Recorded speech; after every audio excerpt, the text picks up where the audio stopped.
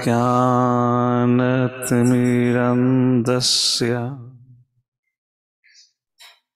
ज्ञानाञ्जनाशलाकया चक्षुरुन्मिलितं येन तस्मै श्रीगुरवे नमः। नमो विष्णुपादाय कृष्णप्रेष्ठाय भूतले श्रीमते भक्तिवेदान्त स्वामिनिति नामिने। नमस्ते सरस्वते देवे गौरवाणी प्रचारिणे निर्विशेष शून्यवादी पाश्चात्य देशतारिणे। जय श्री कृष्ण चैतन्य प्रभु नित्यानंद श्री अद्वैत गदाधर श्रीवासादि गौ भक्तवृंद। हरे कृष्णा कृष्णा कृष्णा हरे हरे, हरे Ram Ram Ram Hare Hare. Welcome all for today's reading. We are reading from second chapter, verse number 59. Vishaya vinivartante niraharasya dehinaha rasavarjam rasopyasya param drishtva nivartate. Hare Krishna. Just 1 second. A spotlight has been done? Okay. Why can't go full screen? Yeah, I'm full screen now. So now we are on the final section of this second chapter, where Arjuna have asked 4 questions to Lord Shri Krishna in text number 54. And we are reading answers of Lord Shri Krishna to those questions. Translation to text 59. Though the embodied soul may be restricted from sense enjoyment, the taste for sense object remains. But ceasing such engagements by experiencing a higher taste is fixed in consciousness. Purport. Unless one is transcendently situated, it is not possible to cease from sense enjoyment.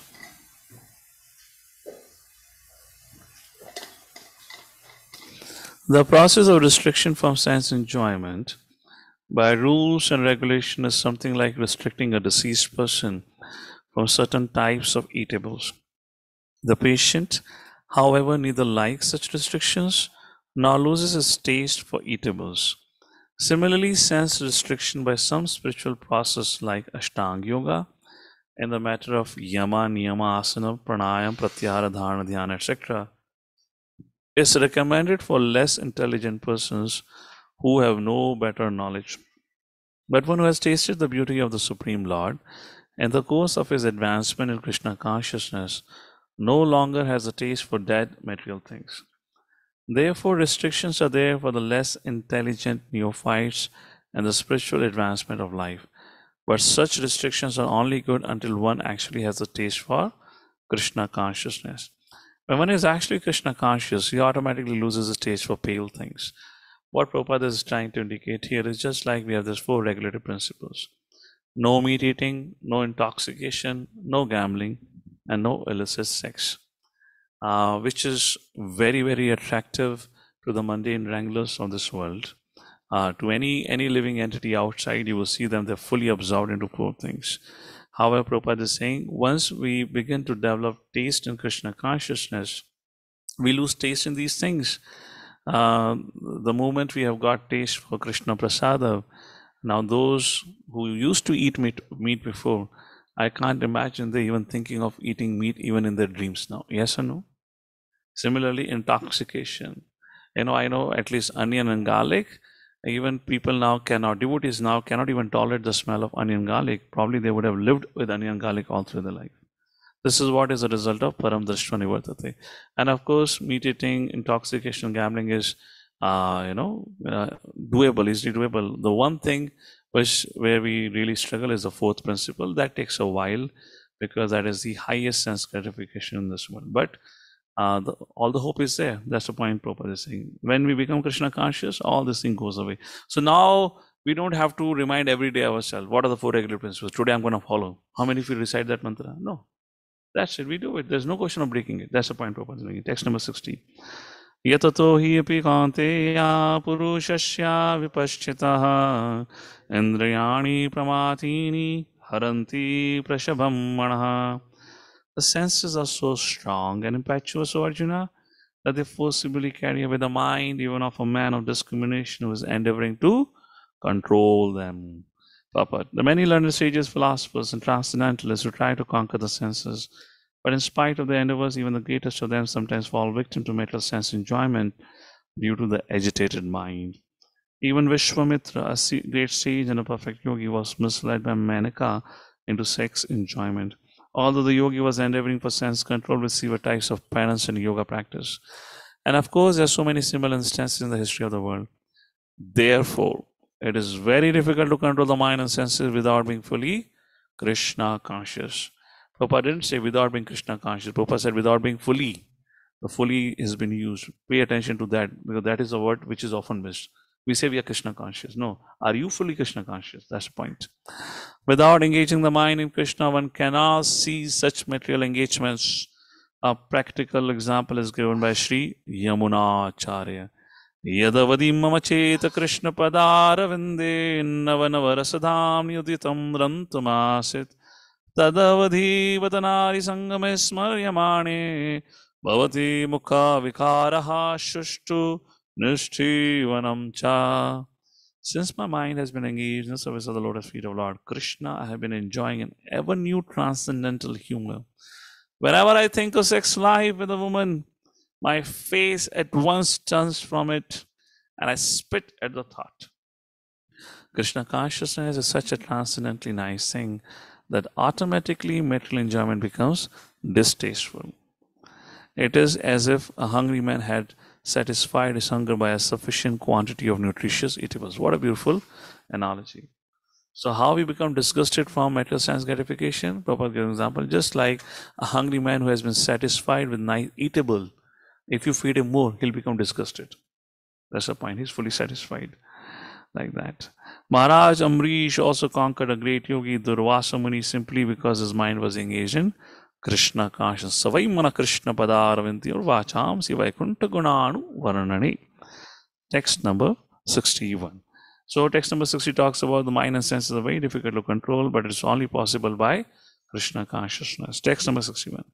Tani sarvani samyamya yukta asita matparaha vashe yasyindriyani tasya pragna pratishtata. One who restrains his senses, keeping them under full control, and fixes his consciousness upon me, is known as a man of steady intelligence. Purport. The highest conception of yoga perfection is Krishna consciousness. And unless one is Krishna conscious, it is not at all possible to control the senses. And then Prabhupada gives an example of Durvasa Muni's and Maharaj quarrel with Maharaj Amrish. Durvasa Muni had unnecessarily become angry with Maharaj Amrish, and he had plucked his hair, and from that he had produced a demon who he had ordered to kill Maharaj Amrish. But Maharaj Amrish could not be agitated and disturbed even at the face of death. Why? That's the reason Prabhupada is raising this point. Prabhupada quotes his beautiful verses.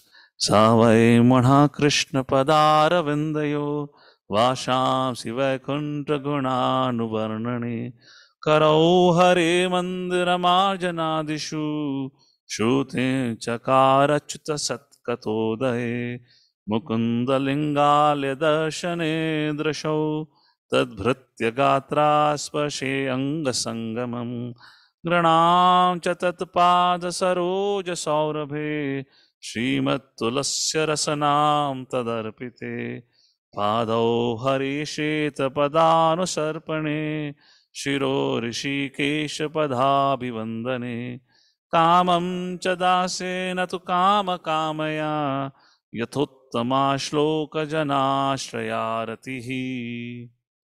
King Amrish fixed his mind on the lotus feet of Lord Shri Krishna, engaged his word in describing the abode of the Lord, his hands in cleansing the temple of the Lord, his ears in hearing the pastimes of the Lord, his eyes in seeing the form of the Lord, his body in touching the body of the devotee, his nostrils smelling the flower of the flowers offered to the lotus feet of the Lord, his tongue in tasting the tulsi leaves offered to him, his legs in traveling to the holy place where temple is situated, his head in offering up his senses to the Lord, and his desires in fulfilling the desires of the Lord.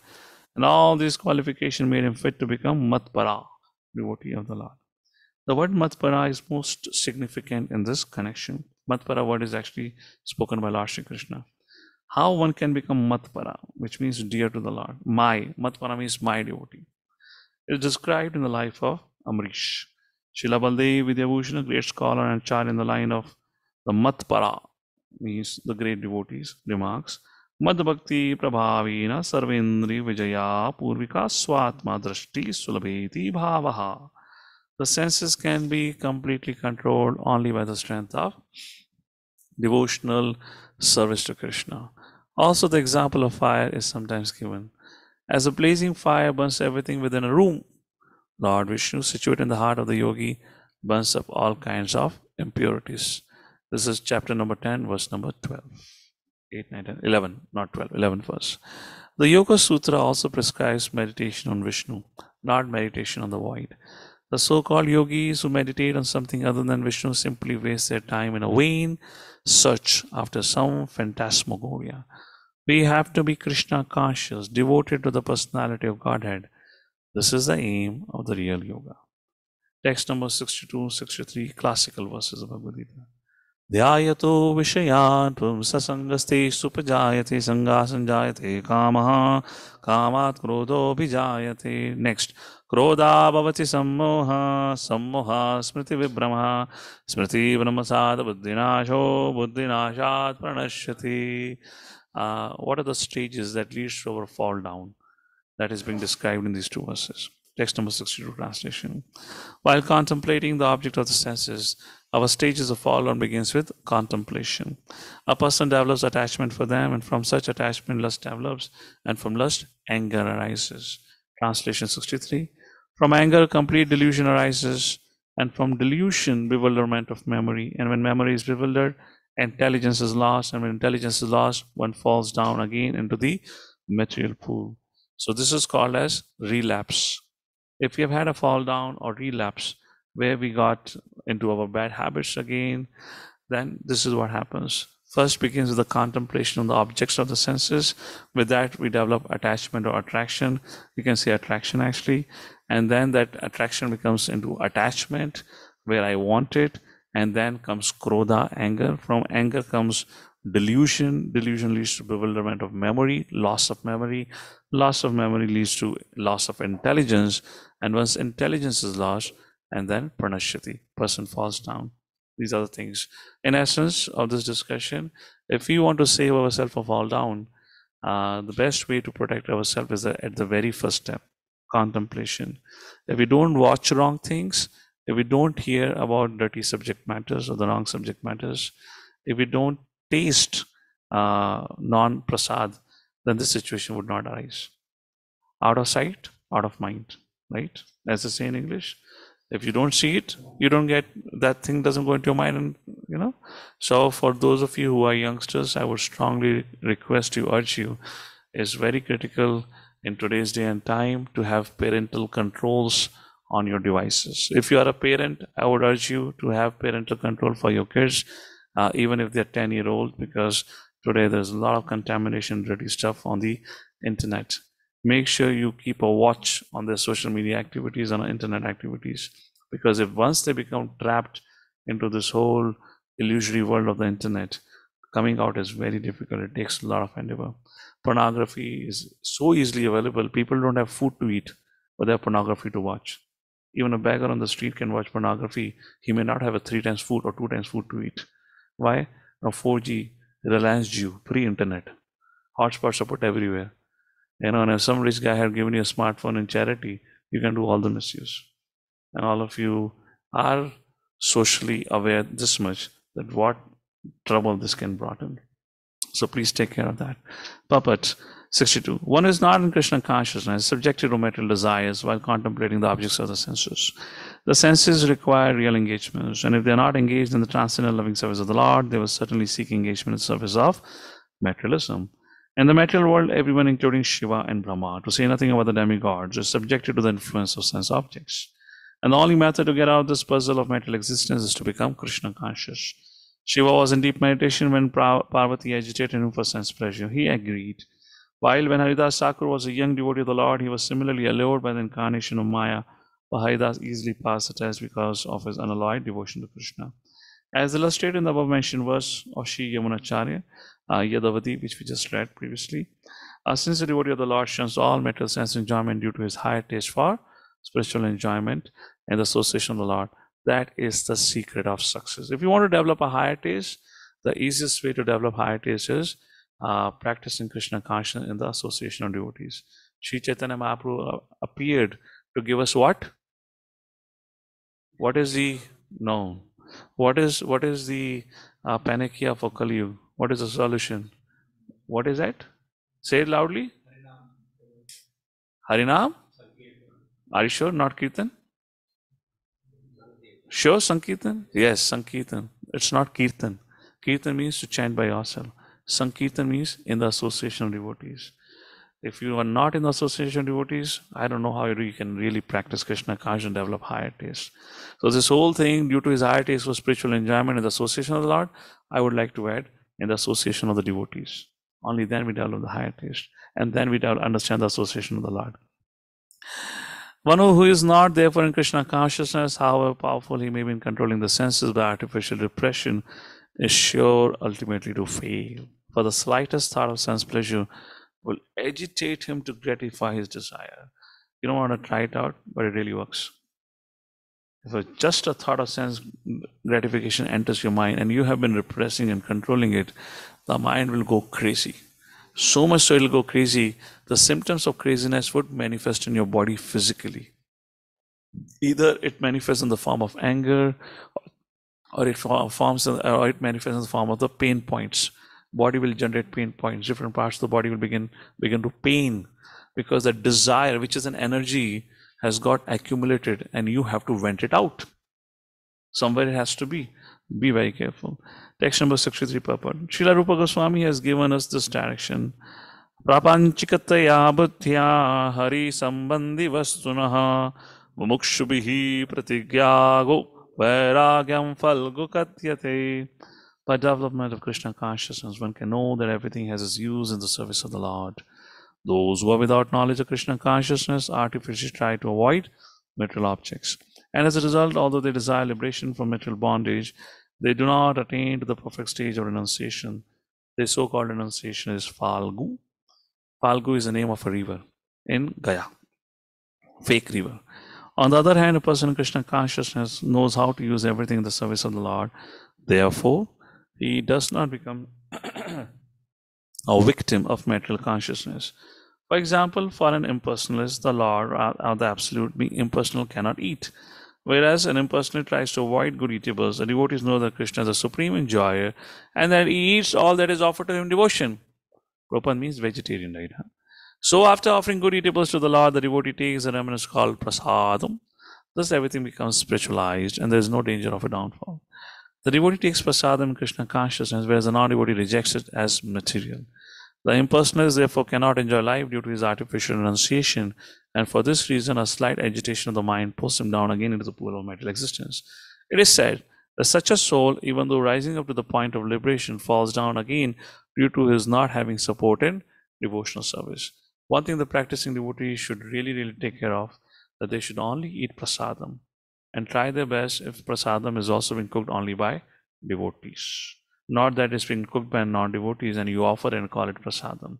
Why? Because prasadam is nothing but again a transformation of energy. Now there is a gross energy connected with it and there is a subtle energy. Gross energy is the food that you have. From vegetables it has taken a shape of, let's say, a sabji.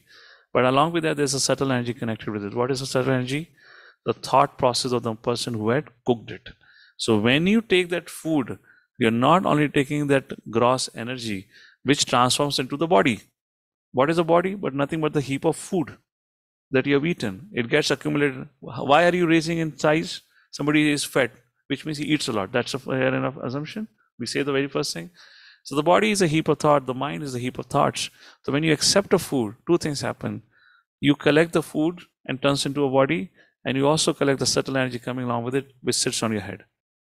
So heap of thought and heap of food, therefore, has to be very careful. If you're eating from non-devotee's hand, there's no question of you being spiritual. We cannot. Fall down is compulsory. Text number 54. Ragadvesha vimuktestu vishayanandriyascharan atmavashir vidhyatma prasadam adhigacchati.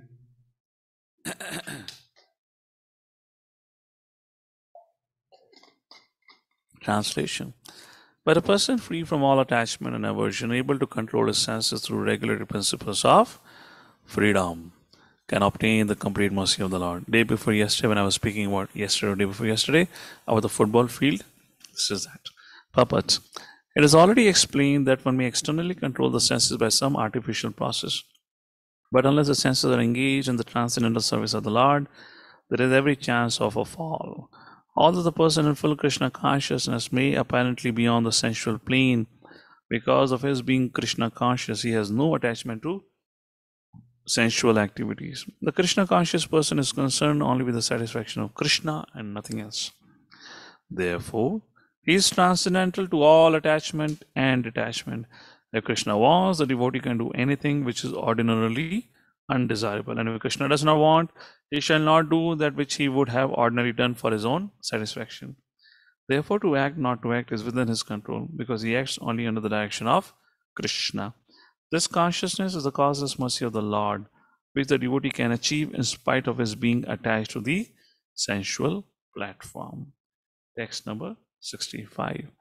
Prasade sarva dukkhanam. This is a favorite verse of all the devotees. When the class is going longer, this is the verse which begins to ring. Prasade sarva dukkhanam. Are kam milega prasad? Prasade sarva dukkhanam hane asyopajayate prasanna chetaso yashu buddhihi paryavatishtate. For one thus satisfied in Krishna consciousness, the threefold miseries of material existence exist no longer. In such satisfied consciousness, one's intelligence is soon well established. Text number 66 and 67. What happens to one who is not connected with the Supreme? Text number 64 and 65 spoke about what happens to those who are connected with Supreme. They are able to rise above all dualities of this world, Sukha and Dukkha. But what happens to those who are not in union with the Lord? Text number 66 and 67 talks about it. Nashti buddhira yuktasya nacha yuktasya bhavana nacha bhavyantaha shanti ashantasya kutaha sukham. One who is not connected with the Supreme in Krishna consciousness, ayuktasya, yukta means engaged, yukta also means connected. Ayuktasya, which is not engaged in the service of the Lord, can have neither transcendental intelligence nor a steady mind, without which there is no possibility of peace. So people ask me, how do we develop focus? I say, render service to the Lord. Your mind becomes steady, fixed. Our unsteadiness is because of material desires, which keeps pulling us in different directions. When we don't have material desires, or even if we have material desires, but we don't have attraction to it, focus automatically comes. That's it. That's the point here. And when you have focus, when the mind becomes steady, then we get peace.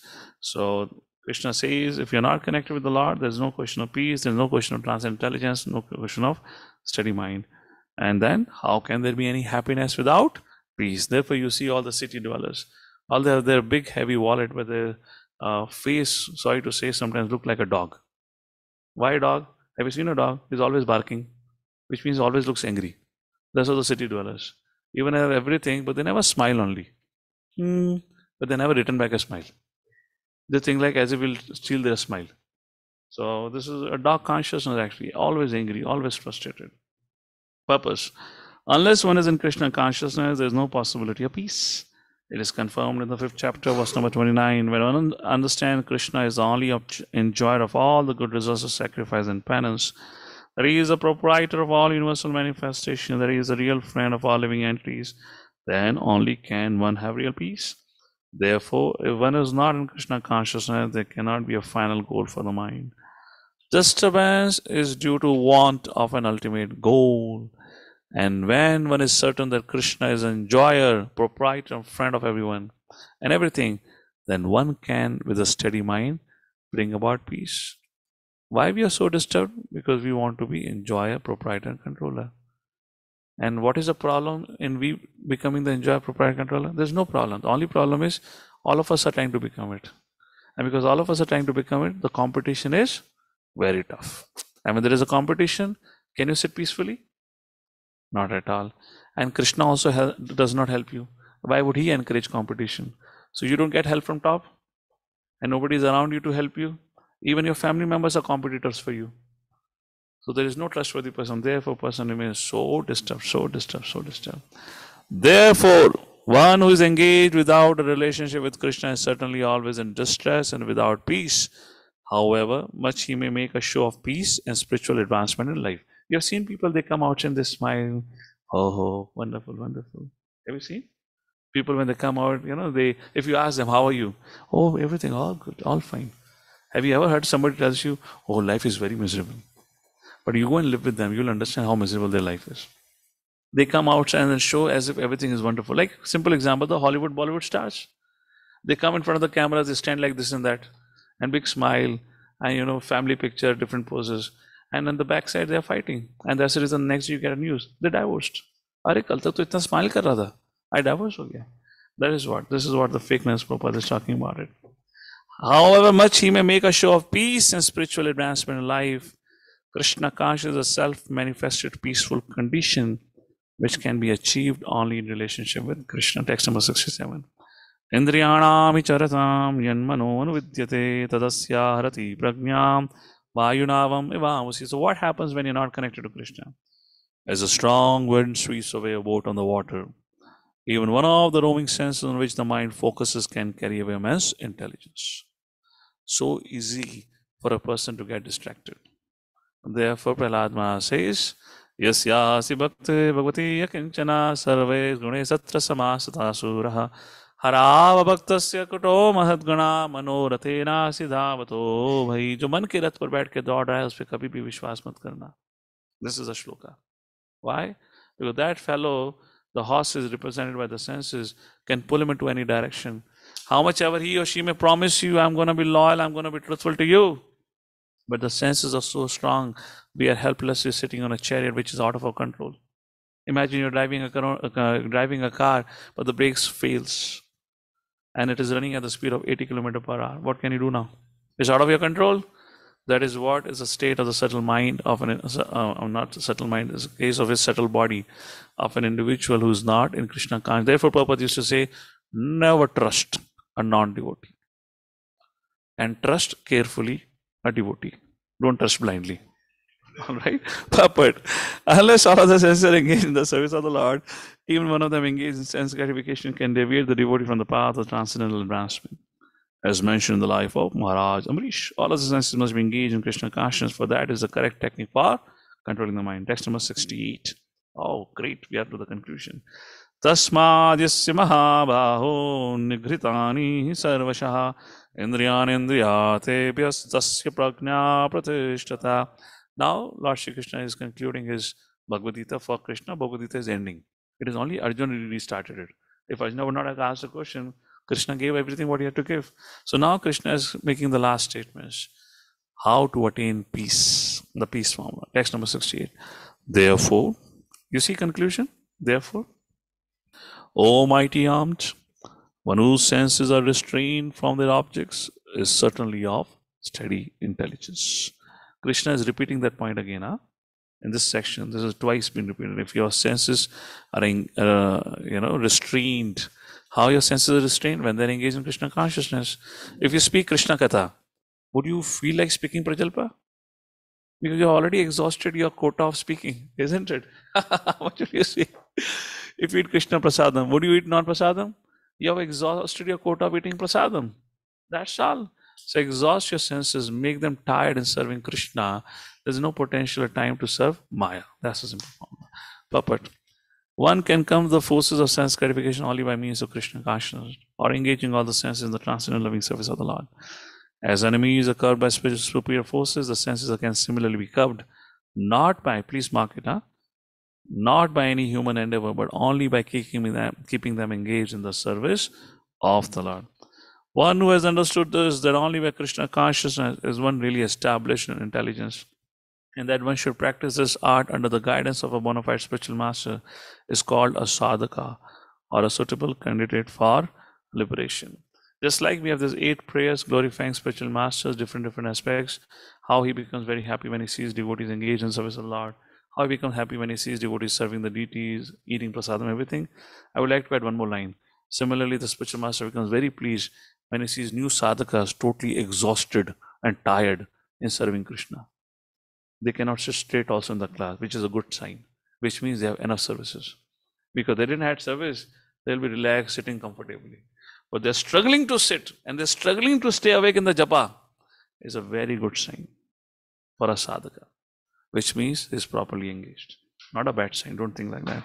And in the formative years in Krishna consciousness, it's extremely important that we be in that situation, because that's how our senses will come under control. Text number 69. Yanisha sarva bhutanam tasyam jagrati samyami yasyam jagrati bhutani sa nasha pashyato munehe. What is night for all beings is the time awakening for the self-controlled, and the time awakening for all beings is night for the introspective sage. Krishna definitely knows past, present, future. This was gave me 200% confidence, right? The outside people go to sleep at 4 o'clock in the morning, whole night they party, and we wake up at 4 o'clock. Agreed or not? See, Krishna is a supreme person. This was definitely proves. I mean, I don't think so. This was a culture back there in those days in Mahabharata, time. But how factually Krishna is making a fine purport. There are 2 classes of intelligent men. One is intelligent mental activities for sense gratification, other is introspective and awake to the cultivation of self-realization. Activities of the introspective stage, the thoughtful man, are night for persons mentally absorbed. वो बोलेगा अरे क्या कर रहा है तो time पर बात कर रहा है यार तो कुछ सेंस ग्रेटिफिकेशन नहीं करता. The introspective sage remains to their ignorance. The introspective sage remains alert in the night of the materialistic man. The sage feels transcendental pleasure and the gradual advancement of spiritual culture, whereas the man in mental activities, being asleep to self-realization, dreams of varieties of sense pleasure, feeling sometimes happy, sometimes distressed, in a sleeping condition. The introspective sage or man is always indifferent to materialistic happiness and distress, which means he is willing to undergo any austerity for the mind and the body. That's what it means. And what about the conditioned living entities? They just want all the comfort and convenience for their body and mind. So if you are conscious of giving comfort to the body and mind, then you're not a sadhaka in that sense. Sadhaka means is willing to sacrifice the comforts of the body and mind for the sake of practicing Krishna consciousness. So externally we have taken to the process, but internally we are still materialist. Because why? We're looking for comfortable living, comfortable lifestyle. That's the point here. The introspective man is always indifferent. We read it. He goes on with the self-realization activities undisturbed by material reactions. Text number 71. What is the nature of self-realized soul? Yes. Apuryamanam achala pratishtham samudramapa pravishanti yadvat tadvat kamayav pramishanti sarve sashanti mapnoti na kama kami. Beautiful, beautiful verse. A person who is not disturbed by the incessant flow of desires that enter like rivers into the ocean, which is ever being filled but is always still, right? It sounds like a rhyme. Which is ever being filled but is always still, can alone achieve peace. And not the man who strives to satisfy such desires. So tolerance, tam titikshva bharata. Where do we have to apply tolerance? We have to apply tolerance here. Senses will get agitated, desires would be there. We have to exercise tolerance in not fulfilling the whims of our mind. But although the vast ocean is always filled with water, it is always, especially during the rainy season, being filled with much more water. But the ocean remains the same, steady. The mind of a sage is like that. It is not agitated, nor does it cross beyond the limit of its brink. That is also true of a person fixed in Krishna consciousness, which means desires will continue to come, but that will not disturb a Krishna conscious person. As long as one has a material body, the demands of the body for sense gratification will. So don't ask a question. When will I get freed from these desires? Ask a question, can I be engaged in service? That is what going to make us steady. As long as we have a material body, the desires will continue. The devotee, however, is not disturbed by such desires because of his fullness. Fullness in what? Happiness in serving Krishna. A Krishna conscious man is not in need of anything because the Lord fulfills all his material necessities. Therefore, he is like the ocean, always full in himself. Desires may come to him like the waters of the river that flow into the ocean, but he is steady in his activities and is not even slightly disturbed by desires for sense gratification. That is the proof of Krishna conscious man, one who has lost all inclinations for material sense gratification, although the desires are present, because he remains satisfied in the transcendental loving service of the Lord. He can remain steady like the ocean and therefore enjoy full peace. Others, however, want to fulfill desire even up to the limit of liberation. What to speak of material success, never attain peace. The fruity workers, the salvationists, the yogis who are after mystic powers are all unhappy because of unfulfilled desires. But the person in Krishna consciousness is happy in the service of the Lord and he has no desires to be fulfilled.